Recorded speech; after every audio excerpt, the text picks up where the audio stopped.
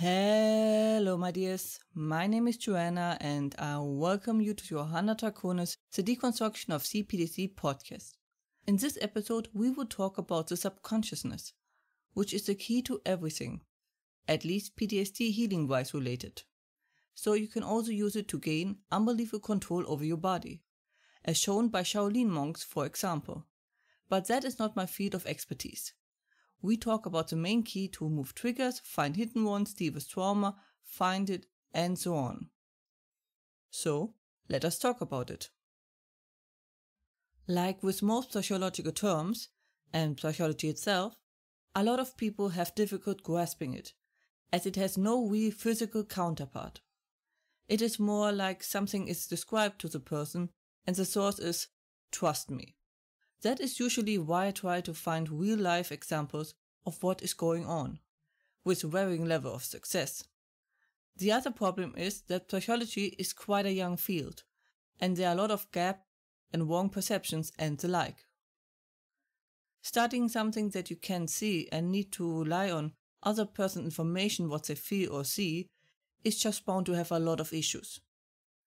But what is the subconsciousness? Processes that you don't directly control.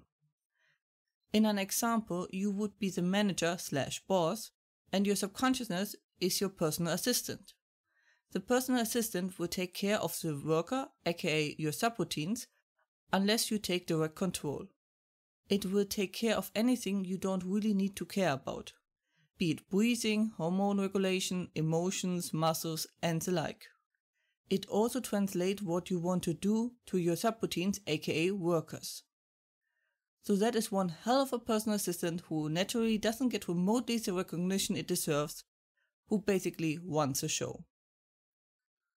Before we start, I want to clear up why I'm using the word subconsciousness and not unconsciousness. First, because the word has the other meaning of knocked out, and that irritates me to no end. But secondly, and more importantly, because of the meaning of the words. You see, there's a debate going on for literal decades which of those two words should be used. To make it short, subconsciousness means you can access, influence, etc. it directly or indirectly. For example, you can influence your emotions, but you don't have full control over them or know why you feel that way. The word unconsciousness means you not access, influence, etc. it. It refers to a process so deep in your brain that you have no way of interacting with it in any way or shape. The debate mentioned before is about how much of a brain is subconscious and how much is unconscious. An answer will most likely not be found in the next decades, which is why I ignore this sort of thing usually. But after looking a lot into it, I also no longer believe that there's a process we can't access, influence, etc., even if it might take ages to accomplish it. Therefore, I use the word subconsciousness.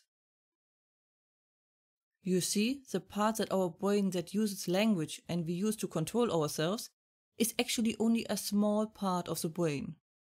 Only we use words, sentences, names, etc. The other parts of the brain use something else. It is like you are on the bridge of a ship.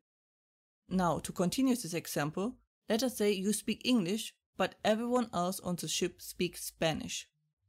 No one speaks a word of the other language, which is usually not a problem, because everyone knows what their job is and they are usually quite good at it. The problem arises when the ship runs into any form of trouble, or things just don't go as intended. Suddenly the well-oiled machine can completely come to a standstill or just get slower.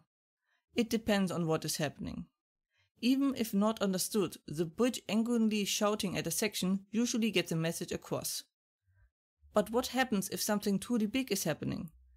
Affecting multiple sections? A severe hit? Sabotage? What do you do then? How can you communicate and get the ship back on track? There is only one way. You need to learn to imitate Spanish or at least be able to signal the sections what to do. So now you might ask, for what sort of communication did I use Spanish in our example?